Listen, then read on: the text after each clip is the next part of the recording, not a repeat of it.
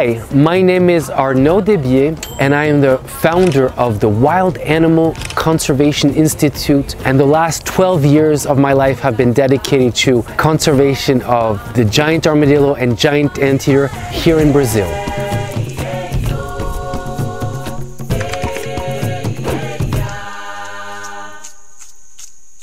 The giant anteater is one of South America's most iconic species. The Anteaters and Highways project focuses on trying to save anteaters in the wild, but focusing on a specific threat, which is wildlife vehicle collisions. Giant anteaters are the third most killed species on our roads here in Mato Grosso do Sul. And so for the past 6 years, we have been studying this species and its relationship to the road and trying to implement mitigation measures to prevent giant anteaters from being run over. This work goes from trying to implement fencing and underpasses so the animals can cross, to working with truck drivers directly and through a citizen science program trying to engage them. This is actually meaning that we are trying to make roads safer for all wild species and of course also for people. So this project tries to make roads safe for everyone.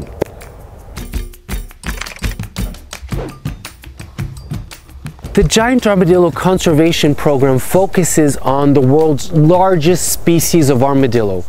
We work in various biomes throughout Brazil. Right now I'm here in the Cerrado, but in the Pantanal we are working on decreasing the impact of wildfires. In the Cerrado we are working on habitat conservation measures to create corridors between giant armadillo habitat. We work through the Armadillos and Honey project. We are working with beekeepers to have them implement measures that prevent giant armadillos from predating their beehives. And finally, in the Atlantic forest, we have partnered with other projects to try to save the last population of giant armadillos in the Atlantic forest. And so we're working now to preserve the species in that precious biome. Hey everyone, it's Ian here. I'm here in the Pantanal, the world's largest wetland. So the Chester Zoo has been, since, in all our activities, has been an essential partner for our NGO.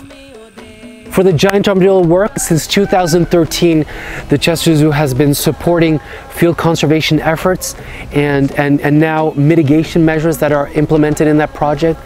And for the Anteaters and Highways project, the Chester Zoo was effectively present since day one, especially helping us to purchase radio collars and help us with the costs of the field work.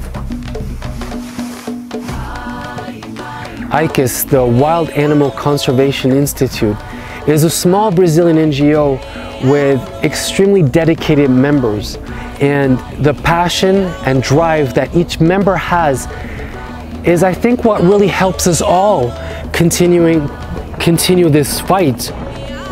ICAS is a positive force of dedicated individuals which fights and continues to fight for biodiversity in Brazil.